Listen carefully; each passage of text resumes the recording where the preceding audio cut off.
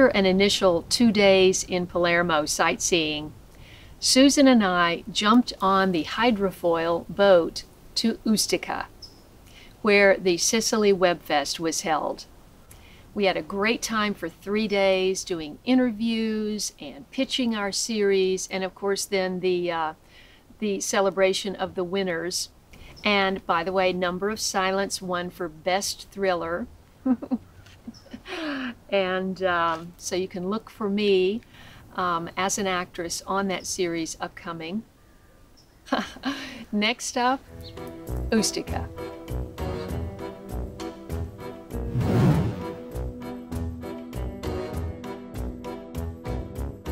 The volcanic island Ustica is situated 32 miles north of Palermo in the Tyrrhenian Sea. Only 6 miles across, it is home to about 1,300 people. Known for scuba diving, Ustica sports a number of diving schools on the island. Daily ferry service to Palermo brings tourists and day workers. I wasn't there for diving. I came to the Sicily Web Fest in its 2nd year. On the ferry, we connected with my new German friends from Number of Silence. Late Bloomer was an official selection, and I was told I traveled the farthest to get to the festival. A van hauled the festival goers up the steep grade to our hotel. We immediately set off to discover the town and cool off with gelato. Founder Riccardo Canella and assistant Cristiano Vola organized great events like this meet and greet. My friend Susan accompanied me to Ustica. Next morning, breakfast was on a stairway down to the water. Outdoor lunch at Da Umberto's became a daily thing. What could be better than local island wine and lentil soup with fresh vegetables? We discovered a gorgeous terrace garden, which became the perfect location for filming our Number of Silence scenes.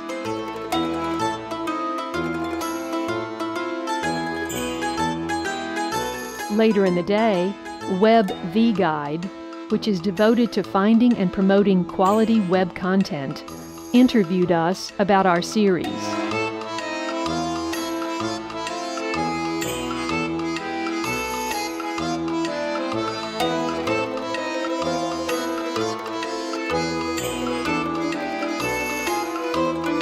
At the next event, I saw the largest caper plant of my trip.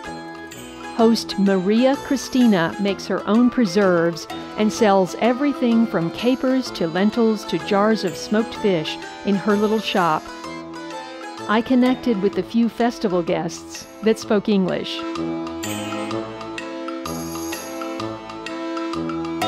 Susan and I ducked away for dinner of eggplant and eggplant.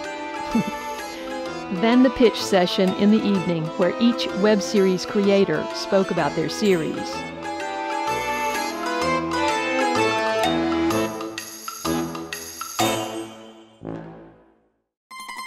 The filmmakers from Number of Silence had created a role for me in the storyline, and we planned to shoot these scenes while on Ustica. After an invigorating rehearsal, it was time for lunch, again at Da Umberto's. Turns out the garden terrace was the home of the family who owned the restaurant. It was sunny and quite hot on the island, and I'd somehow managed to only bring one long-sleeved, quick-dry shirt to Sicily, which I wore nearly every day. To beat the heat, we set off on a bus ride across the island to go for a swim. Excavations in the last 20 years have unearthed a prehistoric village on Ustica dating from the 14th to 13th century BC. The Phoenicians occupied the island around 1500 BC. Pirate raids and ongoing wars in the Middle Ages kept the island unsettled. until the mid-18th century, when Ustica was settled by a small group from the Italian island Lipari, who brought their patron saint, Bartholomew. Moving inland, one sees gardens and small-scale agriculture, mainly olives, capers, and eggplant. However, water is scarce, so there's a limit to how many people the island can support. Population swelled in the last 2 centuries, and waves of Ustica families emigrated to the United States, in particular New Orleans.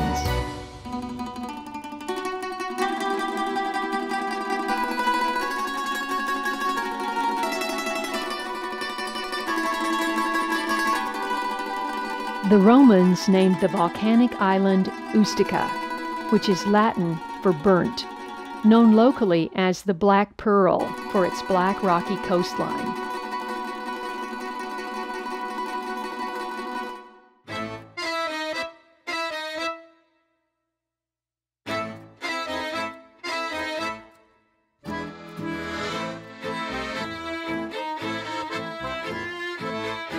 Prickly pear cactus grows all over.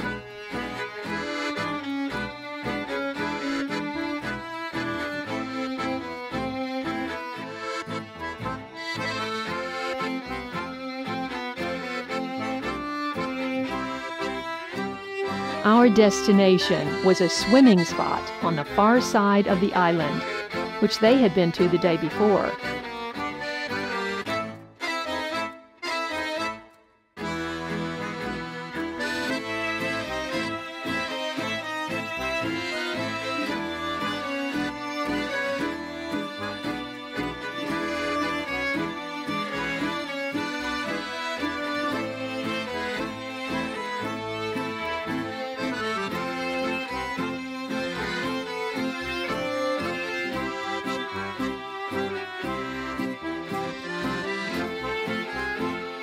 Magdalena wasted no time diving in.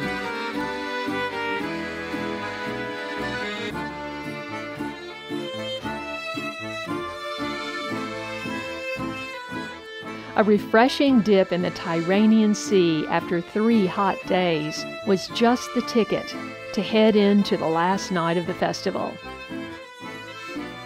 After shower and a change, we peeked in and the owner was freshening up his plants for the shoot the following day. We headed down to the harbor for the last seminar, and I was captivated with the colorful boats.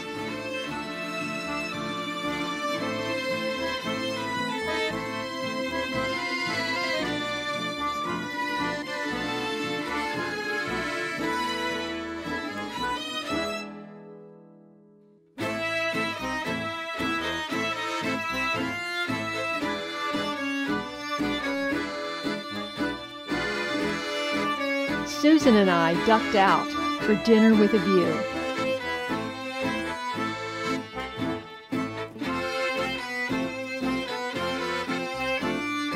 A few red carpet photos are always fun before the awards ceremony begins.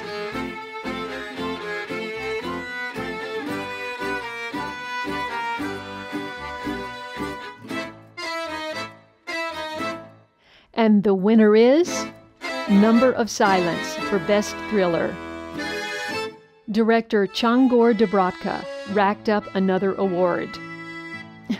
Late Bloomer didn't.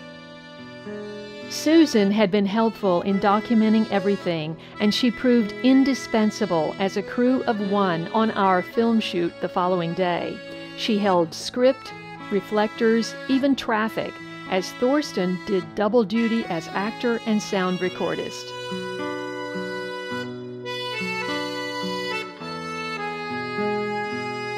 We couldn't begin shooting until the sun was behind our backs, so we had a lot to accomplish, 6 pages of dialogue, in a short amount of time.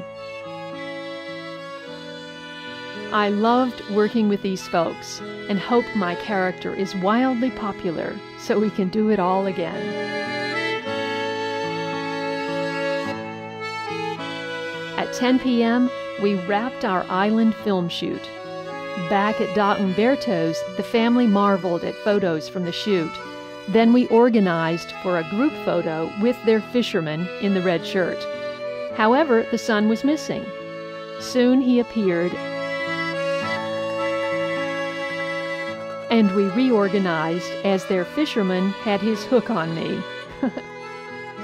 It was all in great fun, and they served up a last meal of fresh fish, eggplant, and Prosecco.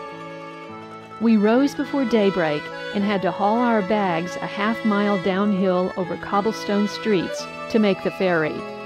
Dawn was just breaking as we pulled out of the harbor and headed sleepily back to Palermo, where we said our goodbyes, for now, to our new friends.